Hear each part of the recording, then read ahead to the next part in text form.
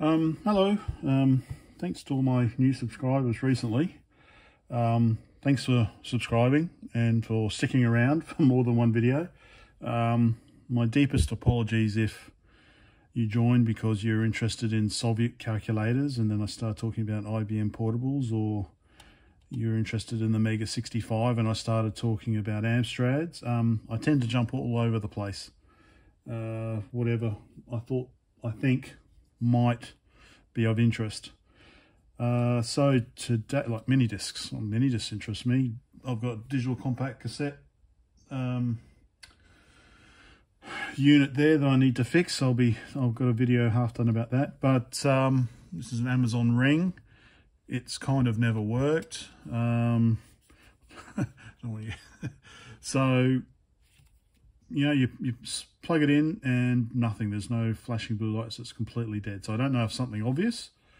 I thought, well, sod it, I might as well pull it apart and see what's inside. So that's the reason for the video. So I've got all this, it's got all this barcode and stuff on the back. So I kind of want to get rid of that first. I want to flash that, and then some clever dick decides to add it to their doorbell, and we get rings at bloody 2 in the morning. So let me just sort that out. I'll be back. Okay, I've peeled it off. I didn't know what was behind it. So it looks like we've got some clips or something. But yeah, so it looks like to be 2 Phillips heads to start with.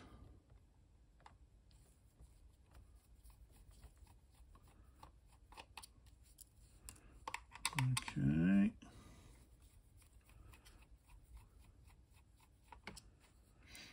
There we go. That's those 2 off. Where do we go here? Where do we go now?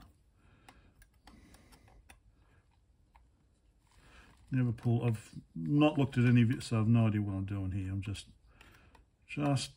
feeling around, not really using a knife safely. So like I said, I've tried everything and it just doesn't work. It's just simply completely dead.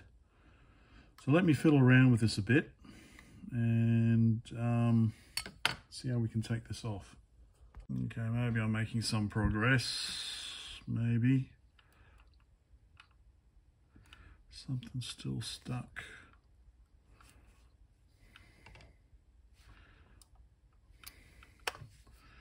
Nothing on the front. Don't stab your hand, Brett. That is a pretty tight fit down there.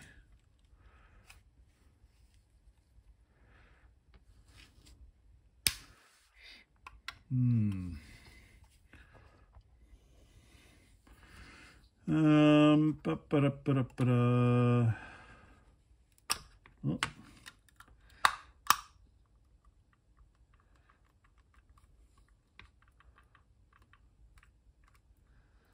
Kind of, I have the impression that once this comes off, this is not going back together again.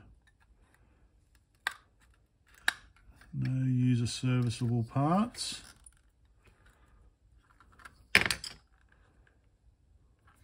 Okay. All right. So there is, I would say, the very simple power supply. So my first thought is, okay, there's some issue with the power supply.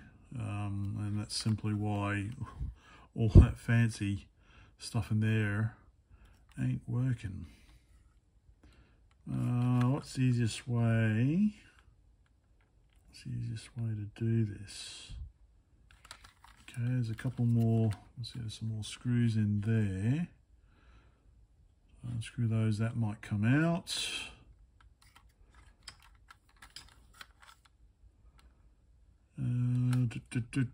Let me have a think, because I do want to try and power it. Power it back on, well, connect it to the mains and then just see what's coming out of here. if there is anything. All right, let me figure this out. Okay. Problem is, it's all very well nicely held up with all this gunk, so I can't really stick any probes in there. So I'm gonna have to pull that off. Okay, there's a lot more on there as well. Okay, all right. So that's where the rectification's done.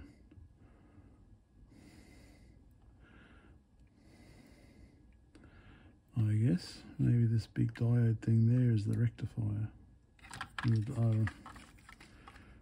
Bridge rectifier.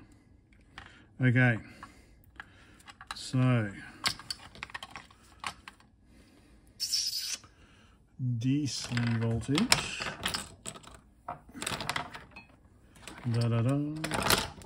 Okay, so big nasty mains coming in up the top, and then DC out is these two here. This all looks very safe. Okay, which is which? Ground's on the bottom. So those two there. Okay, yeah, and don't, Brett, don't rest your... I can just see myself doing it. Yeah, let me just zap. All right, don't put your finger there, Brett. Don't even come from the bottom. Come from the bottom. All right, plug her in. Okay, power is on. Keeping my finger away from the mains. DC voltage.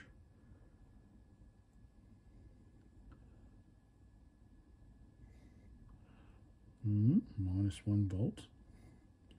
Not really pushing hard here. Nothing. So that explains it. Basically, the AC to DC isn't working. So I could fix that. I assume that's just 5 volts coming out. Let me check the AC.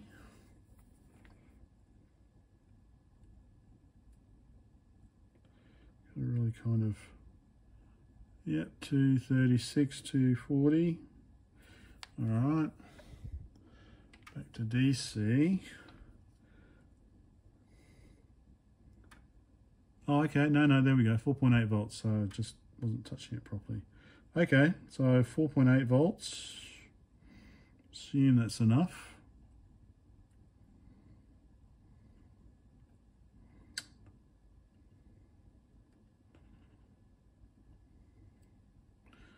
Not really getting anything, am I?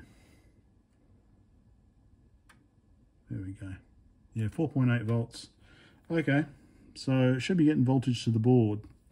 Let me turn that off before I forget.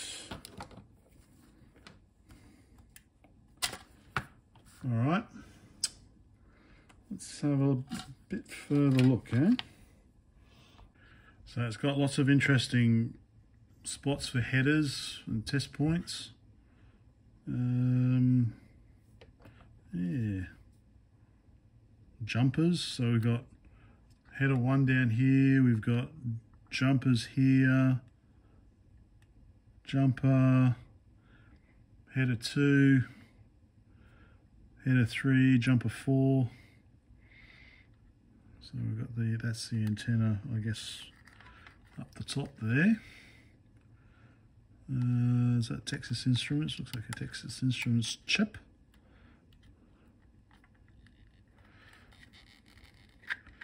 So I would say screw, screw, and then these two here, unscrew. So let's get to it then.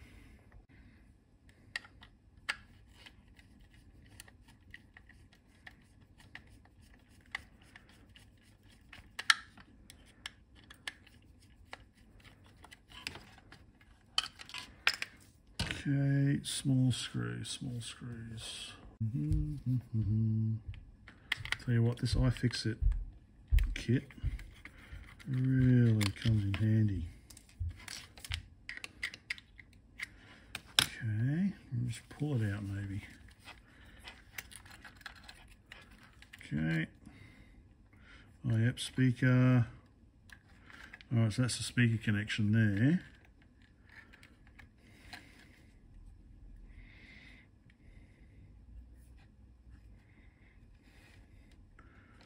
Okay, that's the reset button.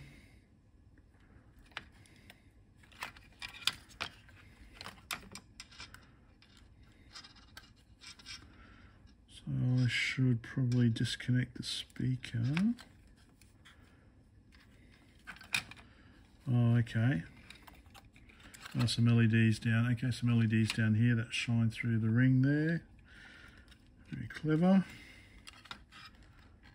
Okay, let me just, yeah, that speaker is kind of plastic welded in there. Let me turn on the iron. Just desolder the speaker. Chime, aren't you working?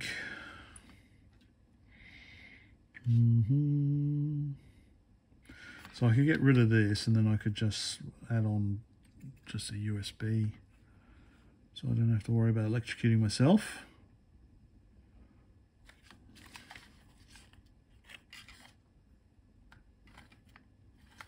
Okay.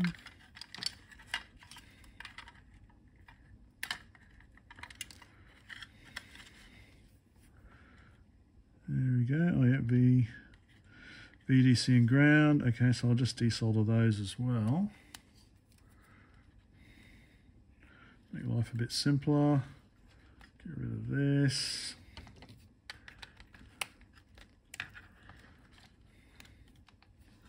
Disconnect that. Disconnect the antenna. Okay, let's desolder this other stuff. You don't need to see that, it's all pretty standard. I'll be back. Wow, this this solder is hard. I'm using the wrong tip. I should have been using a much bigger tip. Really taking a lot of heat. So I think it's just easier just to snip the cables, I think. Of course, the VCC or whatever is easier than ground because you've got the whole ground plane that's sucking up the heat as well. Come on. Yeah, that just pulled off. Okay, so this is what we're left with. So, it does look like Texas Instruments. What have you got on there? Where's my loop? Can you see? I don't know. What am I doing? There we go. No idea what that is. System on a chip.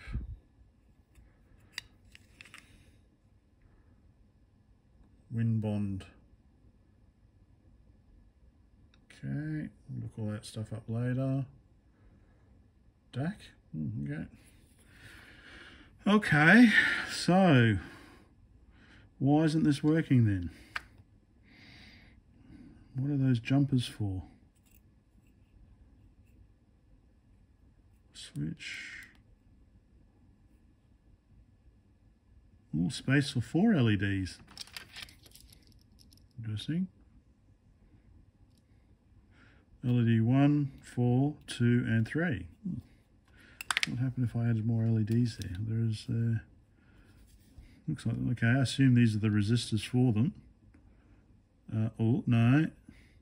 Oh yeah. Sorry, out of view. So it looks like these are the resistors for the LEDs, and yeah, resistor 12 and 10 are missing. So if I wanted to add those in, I'd have to just put a little, I don't know, 100 ohm or something, 300 ohm.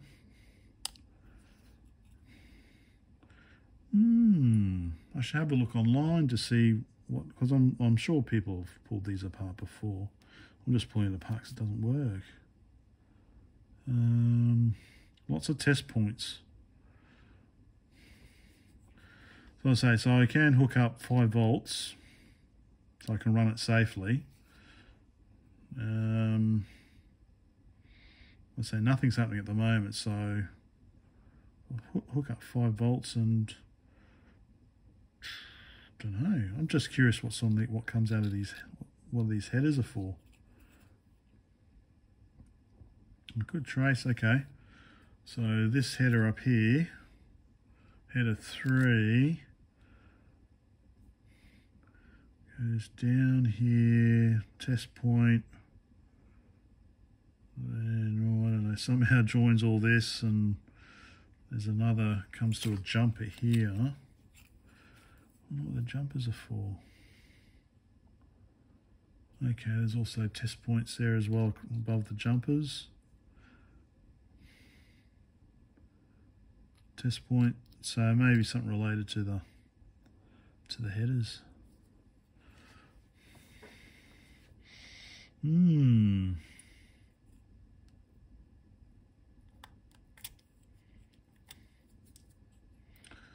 Rev 0 ring chime.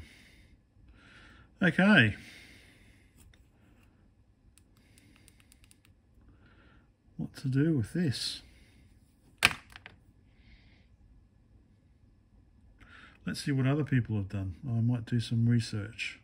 Let's see what other people have done with these. I'm sure someone's done something. Okay. Alright, well, easy peasy. I figured out what header 1 was for. Figured out what this header is. Gee, I wonder what it could be for. So, yeah, so it's alternate power. So I could stick I assume I could stick a header on there, and that way I can just stick 5 volts in that way. Easy peasy. Lemon squeezy.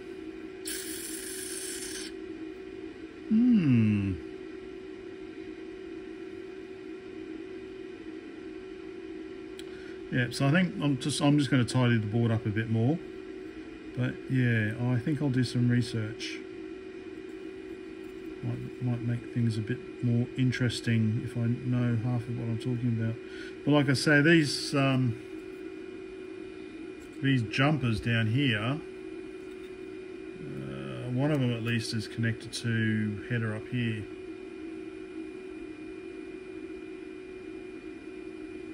I wonder what they're for. Okay. Until next time. Hope that was of some slight interest.